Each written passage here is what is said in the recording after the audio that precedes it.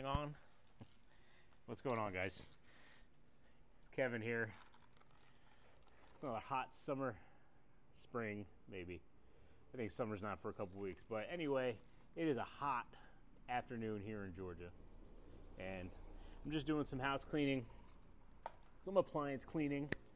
And yeah, I know probably about 90% of you guys just clicked off the video after I said that. But yeah, I just wanted to go over some thoughts that I was having in regards to my YouTube channel, and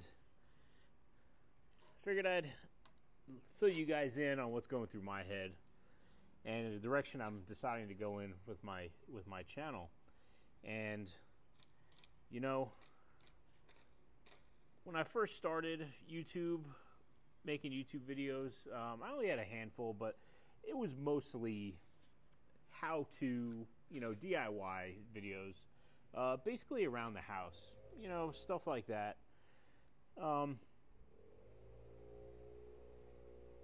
Basically just things that I learned to do, and I did for a while, and I wanted to basically teach. Most of the videos I consume on YouTube are, along the lines of car repair, home repair, or, home maintenance, stuff like that, boring stuff. And so that last 10% of you that are still watching, probably another 9% just stopped. So whoever's still with me, thanks. But, yeah, it got me thinking that, I wanted to go in different directions. I'm into so many things. I'm into, I love, gardening. So I wanted to, have it, deal with gardening. I have 8 cats. I love cats. I was like, should I gear it more towards cats? And then I also, I like guns. I don't love them, but I kind of do. I've only been living in Georgia I've been here for about 9 years. I'm originally from New Jersey. I never had guns growing up. And as soon as I got here, I bought some guns. But they always say when you start a YouTube channel that you're supposed to find your niche and stick to it. And, that's fine. I want this page to grow.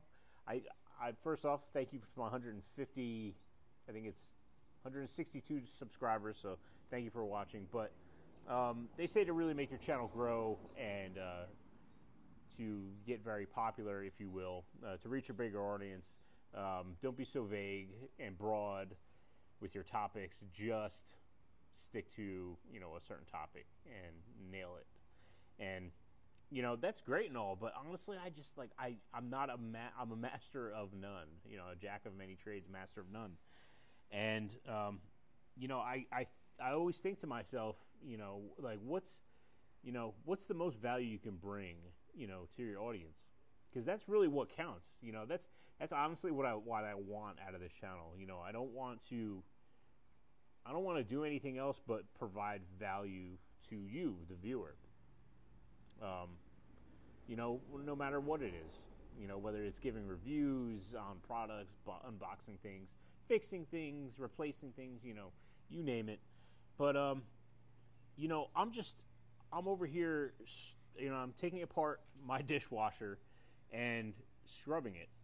A lot of times, if you're running your dishes and, you got a film on your dishes and it's not getting clean, well, the thing is, a lot of people, sometimes they go buy those little tabs and they throw them in there, and it's supposed to clean your dishwasher. But it really doesn't. The reason why that it's not getting clean, so I don't know if you can see there, this is the bottom rack. And that right here is just all nasty gunk that builds up. And the only real way to get your dishwasher working again is if you take it all apart and basically scrub out all this crap that builds up in there. It's 9 times out of 10, it's not your water, or maybe your water might have something to do with it. What's up, neighbor? You might have hard water or something. Anyway, I'm getting off topic here. The point I'm trying to drive home is basically just being responsible and being a man. And the only the only real thing that I think I have mastered, you know what? That's a bad word. The only real value that I believe I could bring to a broad audience is literally being a 40-year-old man in the United States. And now, a lot of you are probably thinking, like, what the hell is he talking about? He's scrubbing crap from his dishwasher rack. Well, the thing is, with age comes wisdom, and with age comes responsibility. It's a great responsibility. Now, I don't have kids, so I cannot speak to being a father, but I can speak to, living through experience. I've been through a lot, as like most others. I don't know how to take apart these bottom guys. I'm going to be looking down for a second. I figured I had to take this top rack. No, this is the bottom rack. It's got the little rollers. I just got myself in the face. But, yeah, I'm going to try to figure this out as I'm talking to you guys. I feel like that's the best value that I can bring. I definitely do not want to break this. See, I got to take it apart. See, I can get this part right here, but I see some more in there. So I'm going to see if I can figure this out.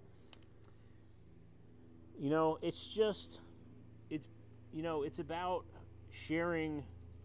I believe that if I share my wisdom through life and through my experiences, I feel like I could best help my viewers. Young men in particular. Whether it has to do with just, basic responsibilities, owning a home, fixing your car, maintaining a clean house, maintaining your cats, maintaining your appliances. There's a lot that goes into it. Maintaining a good relationship with your wife.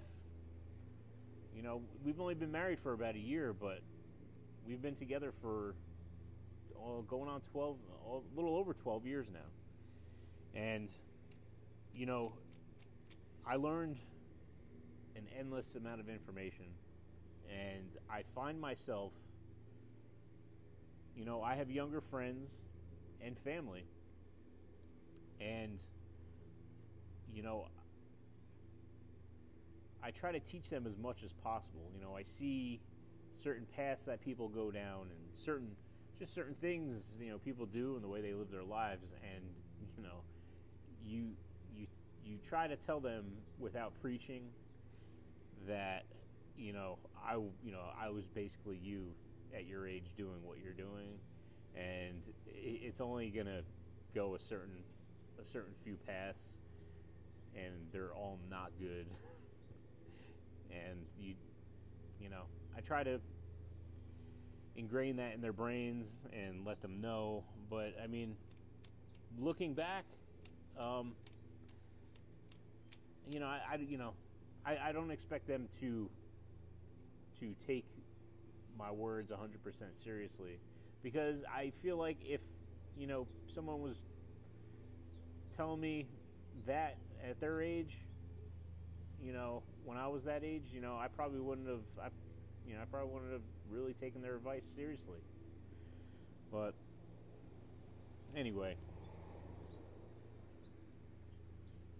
being responsible, cleaning your dish rack.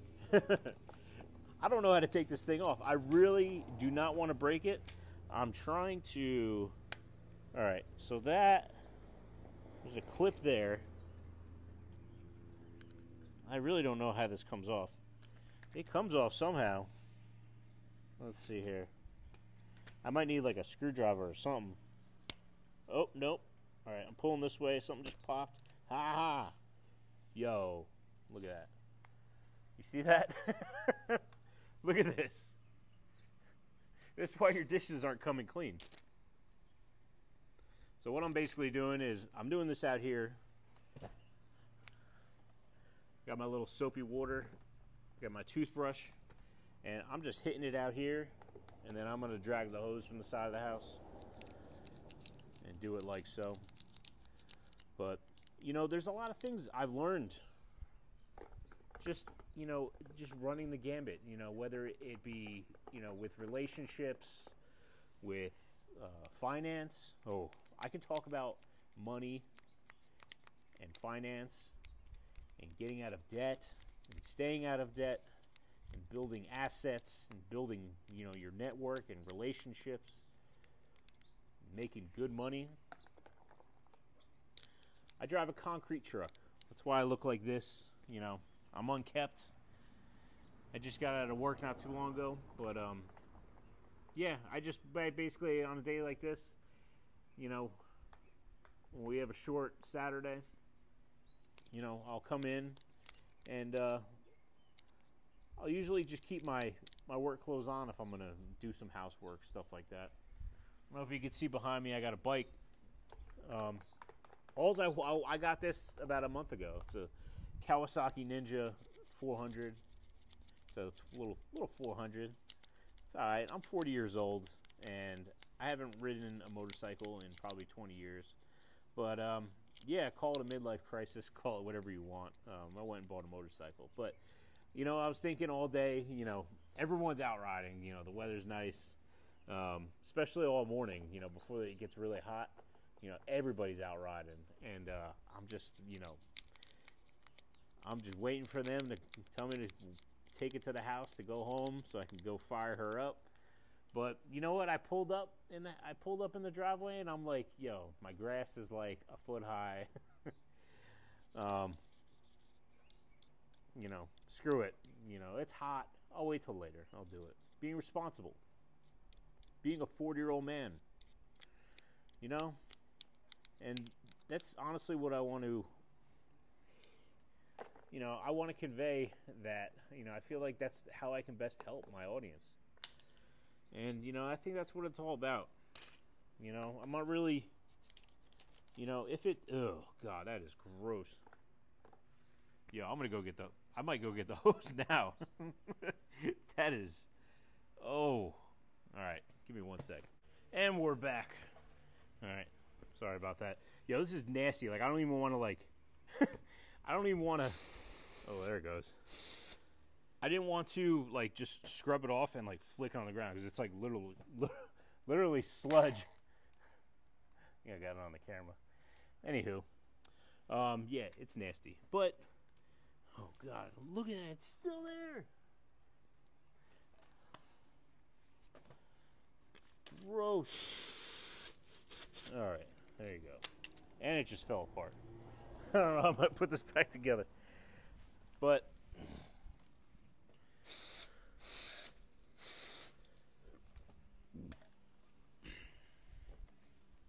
honestly, I feel like that's the best thing I got going for me. You know? I feel like that's how I can help the most. This has got a lot of intricate little pieces to it. You never know how nasty, like, if you just take your dishwasher apart, take the racks out, just look at all the crap that's in there. No one ever does it.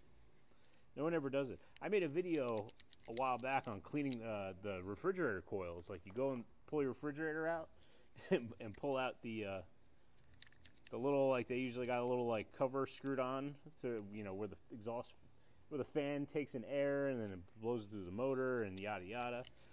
You know, all the nasty that gets in there.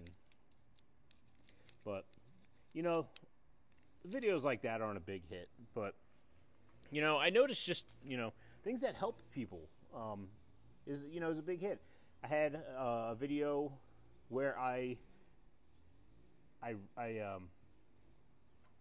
reviewed a bulletproof shirt, and yeah, that got a ton of views. I did I took my time with it.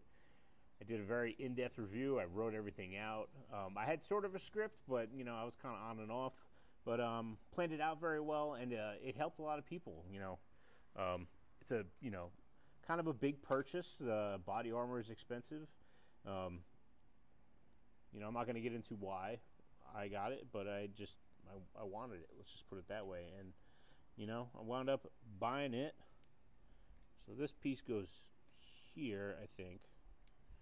That wheel goes like that. And then this piece, I hope I'm doing this right, goes over like so. Yeah. Anyway. And it's not attached. Okay. Yeah, look at this.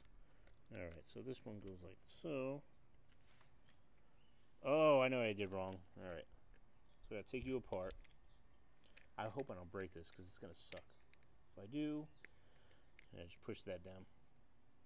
But yeah, guys, I made a video on how to clean. I'm not how to clean. I did a video on how to clean cat boxes. No one watched that one, but I did one how to make a litter box out of a Walmart storage container that I bought, and because I have a cat, still have him.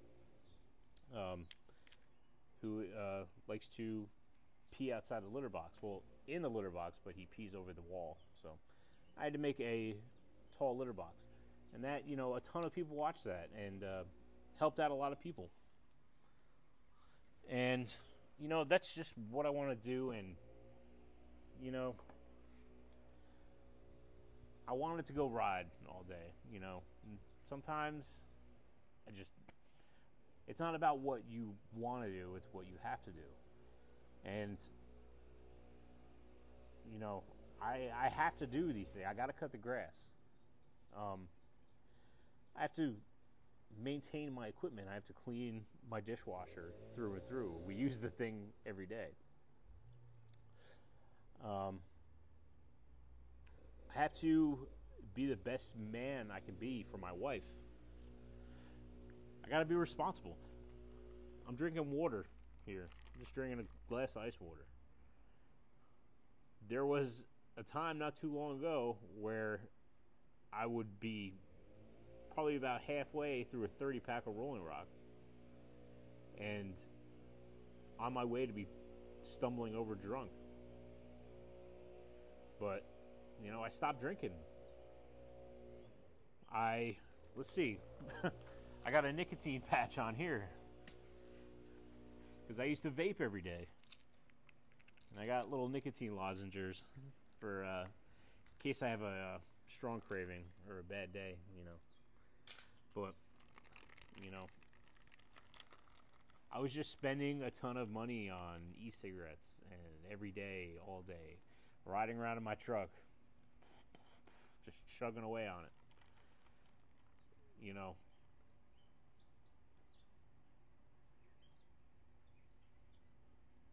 It's about being responsible and doing the right thing. And I believe I can teach that to a lot of young men. And, maybe people older than me. And, I'm not saying this as I know everything, I'm all high and muddy. I mean, look at me. This, I don't know everything, I was like 25 pounds lighter, maybe 30 pounds lighter. Like when I started, stopped vaping. I'm back on the patch. I freaking stopped it was like 2 months that I was off the patch. And stopped vaping, off the patch. It took me I was like 3 months without e-cigarettes. And that was the longest I ever went. And I was vaping for I was probably vaping for 10 years. Forever. Those things have been out for a long time. But I used to get the ones the ones in the gas stations. They were it looked like a cigarette, but it was they had black or white ones. I forgot the name of them. But yeah, ever since then, probably over 10 years. And he's just, you know,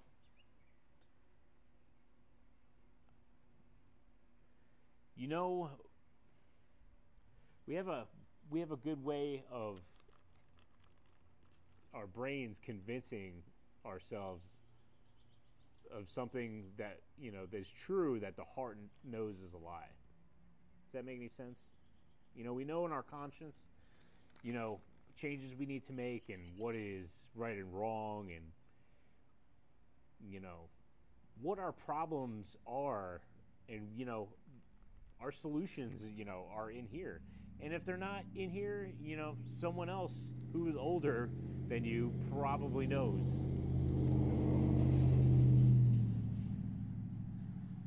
The answer, or can help you. And, you know, I hope to be, you know, that help that someone needs. So, in any case, I'm going to take these off again. So now I figured it out, I think. And yeah, that's the direction that I'm going to go with in this channel. So I'll probably change my name up. And I'm going to go from there and see how it goes. And probably the one or two of you who are still with me in this, thanks for watching. And, you know, hopefully I'll see you guys again. Peace.